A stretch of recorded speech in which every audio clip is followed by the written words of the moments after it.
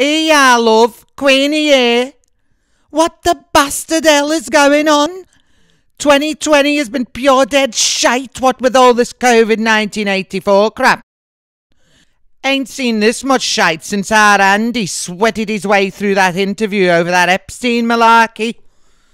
And of course, some people ain't even seen the grandkids all year.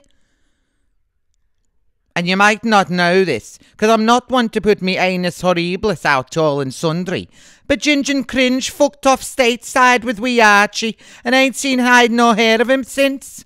And yes, I do blame Rachel. Sorry, I mean Meghan. Or me again, as I've taken to calling it in the Mail Online comments section. Oh, I want me privacy, she says. Privacy? Didn't you just stage a photo shoot in a graveyard? Oh, and family comes first, does it, miss? Tell that to your father, madam. You're not fooling me. Still, I'm not bitter.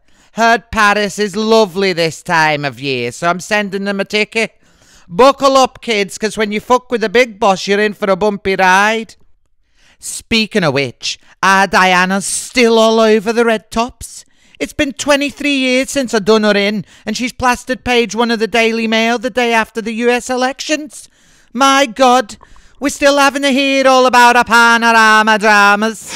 Oh, I want to be the Queen of Hearts. Listen, lovey, there's only one queen here, and I've always got the winning hand.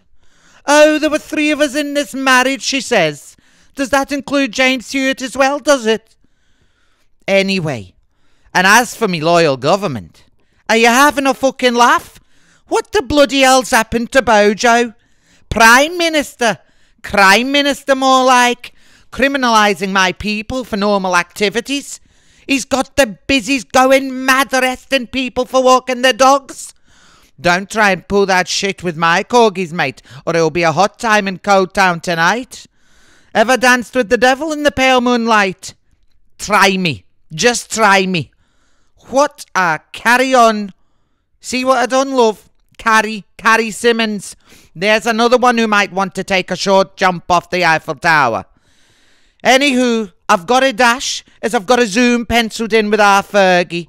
Apparently she's got some quiz questions to ask me, for the love of God. But I suspect she'll be asking for more money. Our bank account's as empty as them Nightingale hospitals.